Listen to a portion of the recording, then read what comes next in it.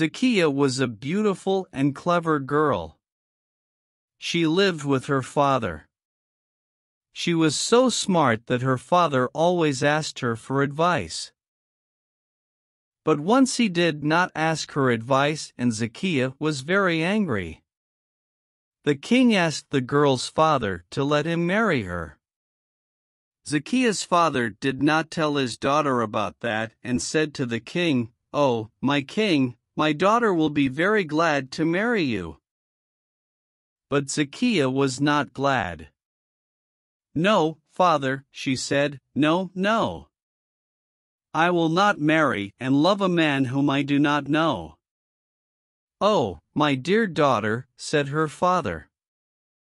"If you don't marry him, he may be very angry. But he is very good and clever. Oh, please, do as I say." At last, Zacchaeus said, "All right. I'll marry him. But the king must learn a trade. I'll marry him only if he does so. One day he may lose his throne, and what shall we do then? We shall be poor, we shall die of hunger. Go to the king and tell him my wish."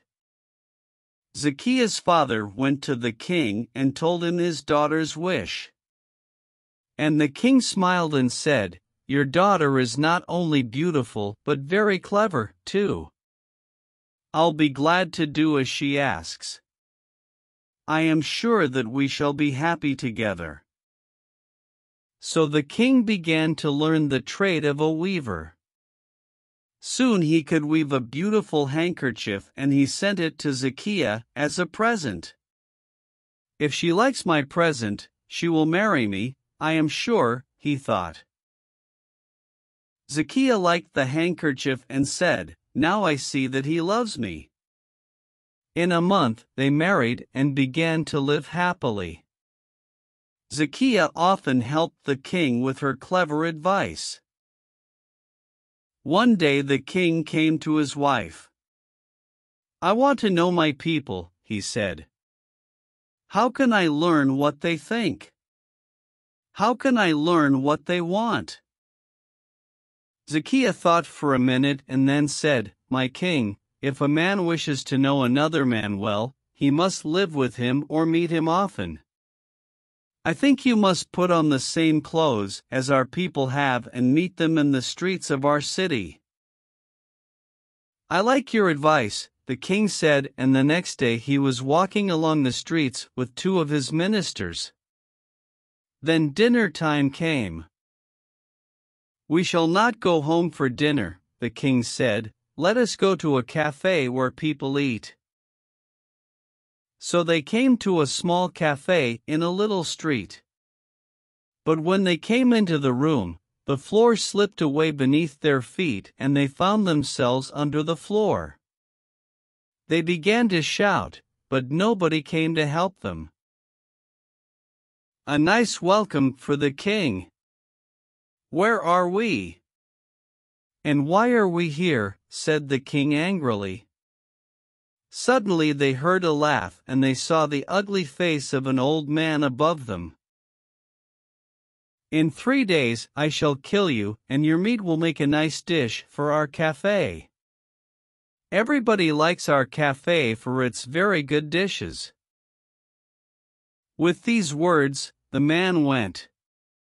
"Let us tell him who we are when he comes back," said one of the ministers. "Oh, no," said the king. "If he knows that, he will kill us today. Give me time to think." And he sat down by the wall and thought.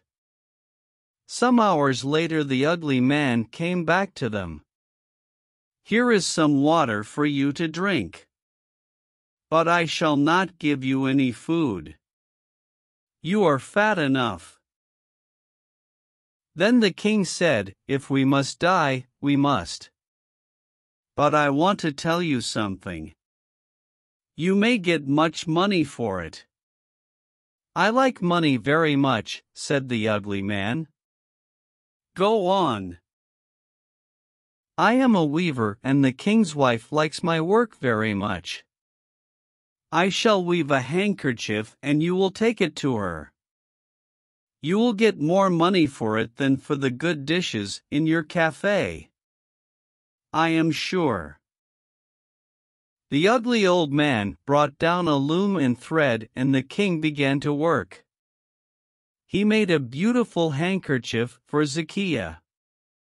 The old man took the handkerchief and went to the king's wife with it.